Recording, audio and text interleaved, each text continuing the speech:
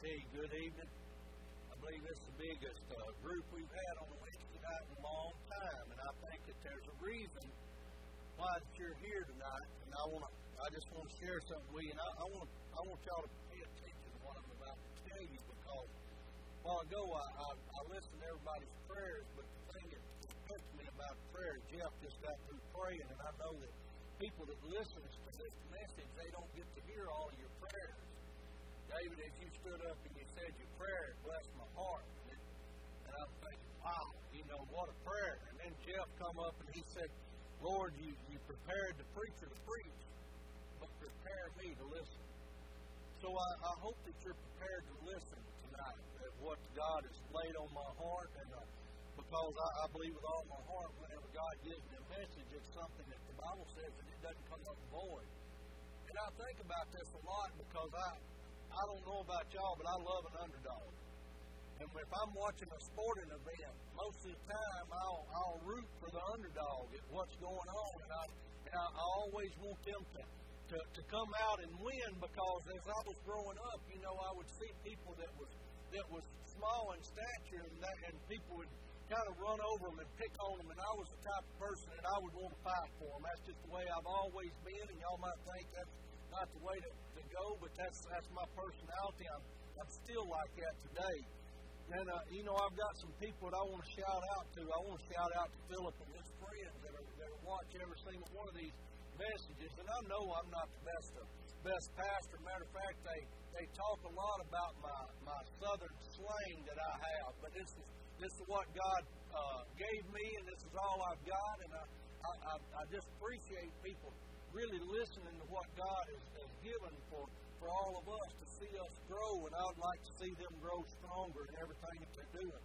And I've got a friend of mine that's a cousin of mine, and he was on a prayer chain, and his name was Shane, and he's an underdog right now. And the reason he is because the doctors don't know what's going on, and they don't know what's causing this problem, causing the conflict, and they just saying, hey, pray for him. He's fighting for his life.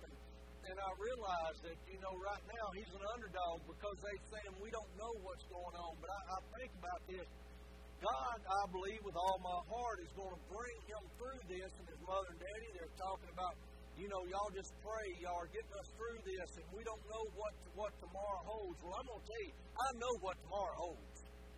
Now, I'm going to tell you, if I don't make it till tomorrow, I know what my tomorrow holds. And I want y'all to know I stand firm on knowing that my tomorrow holds that I'm going to be either here in this body or I'm going to be absent and present with the Lord. That's what my tomorrow holds. And so I just comfort this family and letting them know that that's what it's all about right now. I want to share something with you because I see shy people. Whenever you see people that are shy, the one thing that I want to do is I want to talk to them. You may say, Brother Steve, that's not right to talk to them. They're shy. They don't want to talk to you because they're reserved. No, I'm not talking about bringing them up in front of people and having them talk out loud to people. I'm talking about I like to get one-on-one with them because we know that they're shy. They're reserved in what they say. And, something I think about a lot of times is somebody that's small, I like to build them up.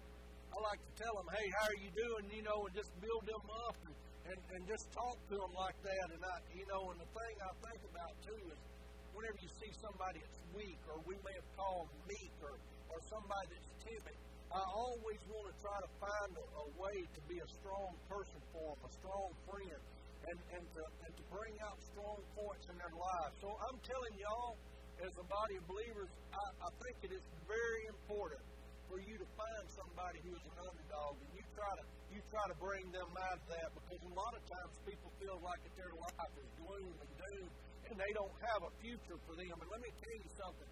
There's a future in Jesus Christ whenever you know Him as your Lord and Savior. You might be living in this world and everything feels like that it's going down the wrong path, but I'm telling you, our Savior can get a hold of you and change anything that's going on in your life.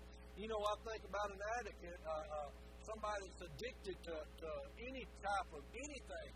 You can be addicted to a lot of different things. It takes you away from following and walking with God. And I look at them as an underdog, and what we do is we pray for them and we encourage them. We strengthen And the one thing that I realize about my God, let me tell you about my God, what He does for people who are underdogs. And I think about this, and let me tell you, let me speak to you through David's voice. We know about little bitty boy David, about he was a little run. The Bible says that he was a runny person, and he was pretty to look at. He was a person, whenever he came in front of Goliath looked at him and said, "You're coming to me with a you think about that little slingshot." And David was up there, a monster of a man. And I've got a scripture that I'm not going to go all the way back. Y'all know all the thing about David and Goliath. Let me tell you what I'm going to read to you. The Bible says, listen to what it says in 1 Samuel 17:46. I want y'all to listen to what David said. He'd already told him what he was going to do. But let me just give you a description of what he told this man that was standing in front of him, a mighty man, and he realized, you're mine now. See, let me tell y'all something about Goliath. Goliath had just got through powering down everybody that was in the army. But this one little boy said, you're mine now. Because I've got somebody fighting my battle for me.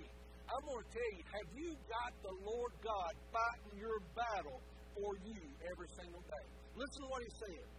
In 1 Samuel 17:46, listen to what he said. He said, "This day will the Lord deliver you into my hands." We're talking about a little bitty boy that's here talking to a giant, and he's saying, I can just see him right now, pointing up to him. He said, "Today, my Lord is going to deliver you into my hands." And can you imagine, are you paying attention to what I'm telling you? This man that was in full armor, and this boy that was out there that was a little shepherd boy, and he was saying, today you're mine. I'm going to tell you, that's the power right there. That's telling you how he felt about God. See, we realized that later on in David's life, he became a man after God's own heart, the way the Bible described it. Let me tell you something. He was a boy that was after God's own heart also. He made sure that he let people know who he stood for. Let me go on. He said, "This day will the Lord deliver thee into my hand, and I will smite thee." You know, we think about this. He's saying, "I'm going to strike you." He's sitting there telling him, I'm just about going to slap you here in just a minute. That's what he's saying. I'm fixing to put you down to my level. Are y'all paying attention to what he's telling? And I want y'all to know, so many times we wilt away whenever a little bit of adversity comes in our life. Whenever God's saying, "Listen, I want you to get strong while this adversity is coming into your life. And I want you to see my glory take over your life." Every single one of us, we've had adversity in the last month. Every one of us, in some kind of way.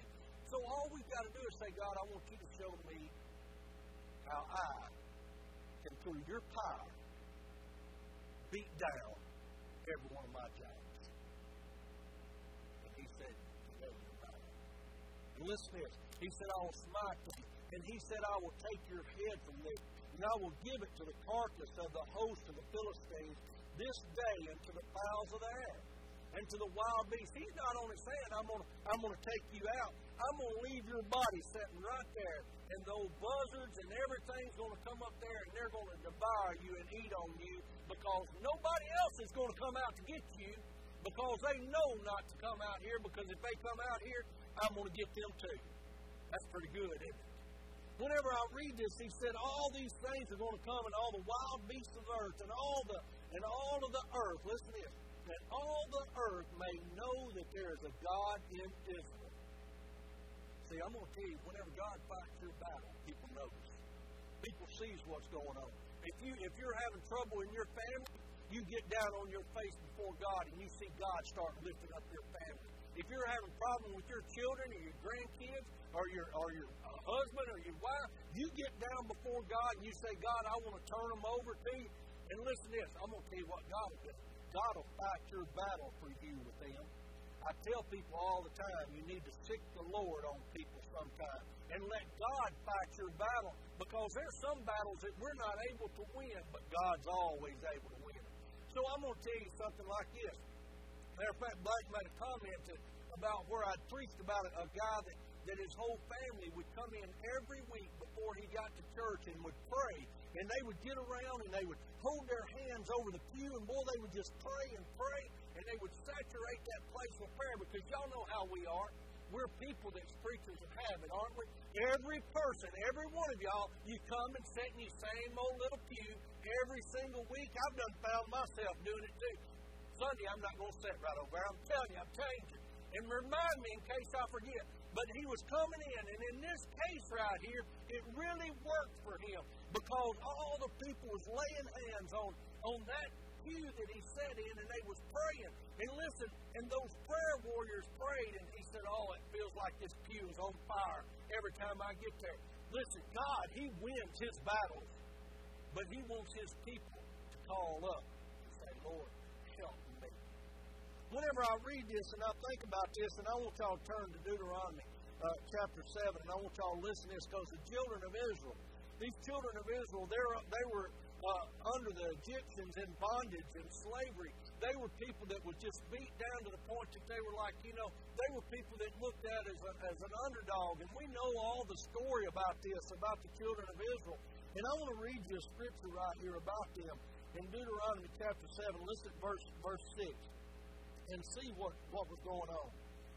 And the Bible says, for thou art an holy people unto the Lord thy God. The Lord thy God has chosen thee. Listen to what he's saying. The Lord thy God has chosen thee to be a special people unto himself above all the people that are upon the face of the earth. And I want y'all to think about what that just got through saying. And as you're thinking about this, God was telling them, said, you are my chosen people above all the people on the face of the earth, but yet they were in slavery, but yet they were in bondage. And I want y'all to know, but after they heard this right here, could you see where they could have boasted? Where they could have said, I want you to know, I am God's chosen people. And you could be sitting there thinking, this person is boasting, but yet he's in slavery. This person is boasting, but yet he's in bondage. There's people that are in slavery of sin and bondage of sin, and they're not giving God his boastfulness that he needs. And you know what they do? They stay in there. They stay where they're at. They were staying in slavery. But you know something? After reading this, I'm thinking, boy, they could have boasted. But listen to what the Bible says. Listen to what God said. Verse 7. It said, the Lord did not set his love upon you, nor choose you because you were more in numbers than any other people. For you were the fewest of all people. I think about this because I think about what we're going through as a body of believers right now. I think about how God has truly blessed this church and blessed this congregation and blessed what we do and bless everything that goes on in our life. And let me tell you why. God is not worried about making this church a mighty congregation that is hundreds and hundreds of people. What God wants is he wants us as a body of believers to be faithful to him, and as we're faithful to him, we may influence somebody in some kind of way that they would say, wait a minute, I want to be a Christian just like that person. Miss Joni, I saw her today. We was both getting this cheap gas that we've got now. And we were up there getting our gas, and she said, Brother Steve, I heard you before I saw you. I get that a lot, matter of fact. She said, I heard you before I saw you, but I was talking to a guy that was there that cleans planes for a living. That's what he does. And as I was talking to him about it, I told him, I said, man, you must be good at this. And he said, well, I just got through going and cleaning a boat. And I just cleaned a helicopter yesterday. And he talked about what he did, and he talked about how he did it. He said, I left this morning at 4 o'clock in the morning. He said, I'm so tired. He said, I just want to get back home. And I told him, I said, you know something? I want to get home today and get ready for church. And he looked at me and he said, you know, I may go too. But you know something? Before I said that, it may not have ever crossed his mind. You may say, Brother Steve, you didn't have an influence on him. I may not have. But I will tell you one thing that I did have an influence. I had an influence that he at least thought that day, I may go to church today too. I don't know if he did. I'll never see the man again. But the one thing I do realize is that I stood there, I made a conversation with him, I talked to him, I shared with him and said, man, I just want you to know I'll be praying for you. Thank you. And he went from talking about planes to here we was talking about the Lord and going to church. Listen, I'm not telling you that everybody in the world is supposed to come to this church, but God wants everybody to go to heaven. He has that on his heart that every man would go to heaven. But listen, you've got to do something. You've got to give your heart to Christ Jesus in order to go to heaven. It's not going to church. It's about your relationship with Him. Getting that right. And whenever I read this scripture, listen to what the Bible says, because they was humbled by what they had heard. Listen to verse 8. But because the Lord loves you. You follow me? See, He was saying, I didn't choose you because you're a mighty army. I didn't choose you because you're in slavery and you're an underdog. I chose you because, God says, because He loved them. See, I want y'all to know about God. God chooses you because He loves you. And I'm going to tell you, no one in this world can go to heaven without first withdrawal of the Lord in your heart. I'll tell you this, you can pray all the prayers you want to, you can act all religious and carry your Bible up under your arm all you want to, but until God starts drawing your heart and convicting your heart that you need to be saved, you cannot be saved. The Bible tells me that. And let me even go further. After He convicts you, you better make a response to Him, because what if you don't get convicted again before you see your last day? So He's sitting here saying, because the Lord, I got to stop. I'll go back to that in a minute. I don't know if y'all noticed, but I love to preach that people need to be saved.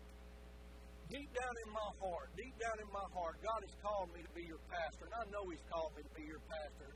There is no way you'd love me like you love me if I wasn't called to be your pastor. And I'm going to tell you something. There is no way I could love y'all like I love y'all if God didn't call me to be your pastor. Does that make sense? I'm not saying that to make you mad, but y'all know me well enough to know there's no way y'all could love me like you love me if I wasn't called to be your pastor.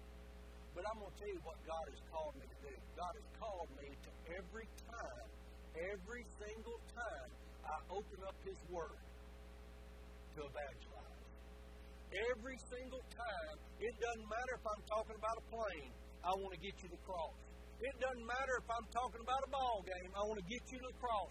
I don't care what in the world that I'm preaching on. If I go through a message and I don't get you to the cross of Calvary, I am a failure as your pastor. That's whenever you say, all right, Brother Steve, see you later. Time for you to go. You know why? Because I'm not doing my calling. My calling is to preach the Word of God to see people saved. Right? All right, that's your calling too. See, if it's my calling as being your pastor, then what is your calling? The same thing mine is. Because we're all one. We're a family of God. Amen? Whenever I read this scripture, I want y'all to see what the Bible says. But because the Lord loved you, and it says, and because He would keep the oath which He swore unto your fathers, which the Lord had brought you out of a mighty hand, and redeemed out of the house of bondage, from the hand of Pharaoh, king of Israel. Whenever I read all this scripture, y'all know we got to realize that we must know where our strength comes from. Every day of our life, where our strength comes from. Listen to verse 9. Know therefore that the Lord thy God, He is God, and He's faithful God, which keepeth the covenant. He's saying, I'm going to take you to land of milk and honey. I want you to know there's something waiting on you. When you're going through your trial and your bondage right now, I've got something waiting on you, so you better just keep on keeping your faith. Keep on being strong. Whatever you're going through, keep your faith. Stay strong. People says, you know something, I don't want to go up there to all them hypocrites up there at church. Well, then let me tell you what you are if you say that. You are a hypocrite. Because you say you're one thing, but you're living a different kind of life. I'm going to tell you something. I'm looking out here and I'm seeing some messed up people. Every single one of us. And if I had a mirror in front of me, I would see the teeth of messed up people. But I'm going to tell you what I'd see. I'd see, and I'm looking at people who are redeemed by the blood of Christ. And now they know that there's a promise for them. That whenever Jesus Christ comes back, He's going to take you home with Him. That's your promise. That's what God's all about. He makes a promise to you just like He did the children of Israel. It says this right here. The Lord keeps His covenant and mercy with them that loveth Him, and keeps His commandments to 1,000 generations. Man, that's good stuff. And we know who passes judgment. Every one of us knows who passes judgment. Listen to verse 10. And it says, and repay them that hate Him to their face, to destroy them. He will not be slack to him that hateth him. He will repay him to his face. If you read this scripture and you think about what's going on all in our world right now, let me tell you something. People who are mean and evil people, they will stand before God one of these days, and He will judge them, and all these people who are saying, I'll pray for you, but they're not knowing who they're praying to. I'm going to tell you, whenever you pray, you better put the name of Jesus in your prayer. You better let God know, I'm praying to you, God. You are the only God. You sent the only Savior to the world. And all these people who are bringing up some kind of God in their mind, they'll stand before God and He'll say, depart from me. I never knew you. I'm going to tell you, you better make sure who you're praying to.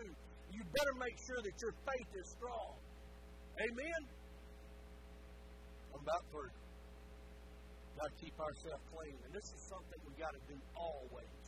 Always. Listen. Please, y'all. Don't just be clean at church. Don't just be the person that comes in here and you got your collars buttoned up and you got your good clothes on. And you walk out of there and in your mouth, if your mama heard you talking, she'd say, I need to wash your mouth out with soap. And listen, I'm even going to go further, y'all.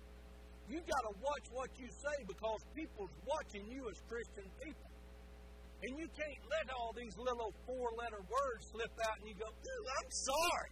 No, it come out of your mouth and people knows what you're saying. And I'm going to tell you something. Out of the abundance of your heart, your mouth speaks.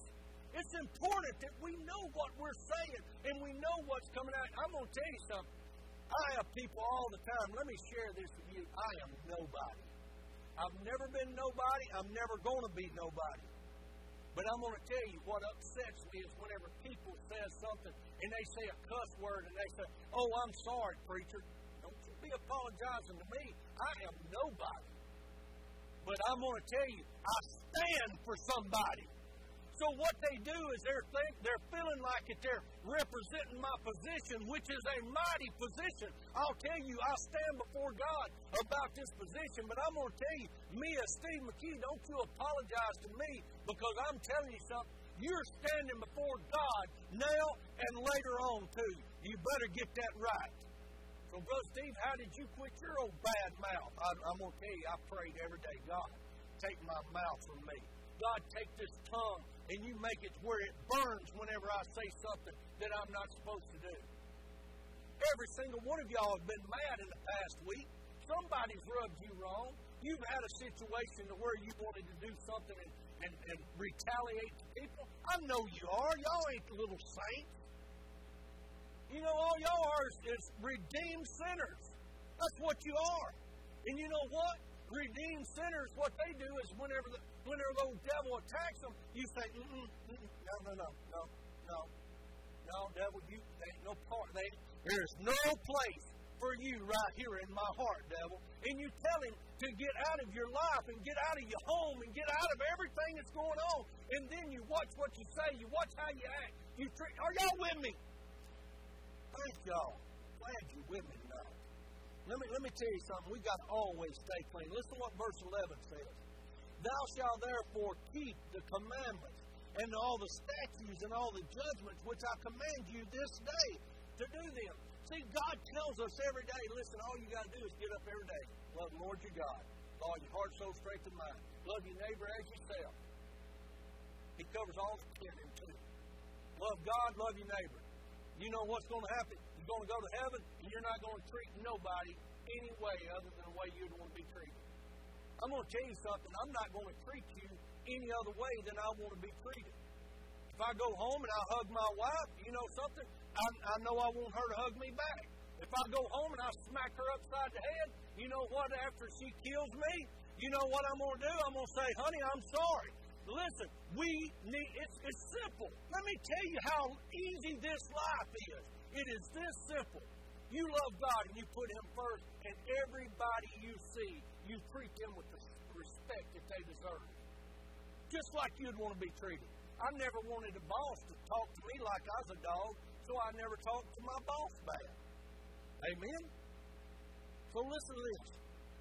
Wherefore it shall come to pass, if you hearken or listen to my judgments and keep them and do them, that the Lord thy God shall keep unto thee the covenant and the mercies which I swear unto your fathers. He said, listen, I promised them, but you can receive the blessing.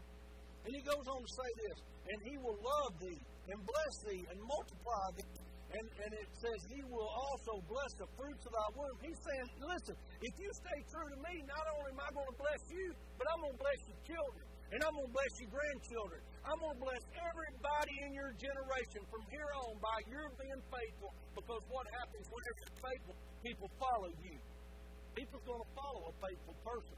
But I'm going to tell you something. Somebody that's in the mischief all the time, everybody turns their back on them. You know why? Because they're not trustworthy.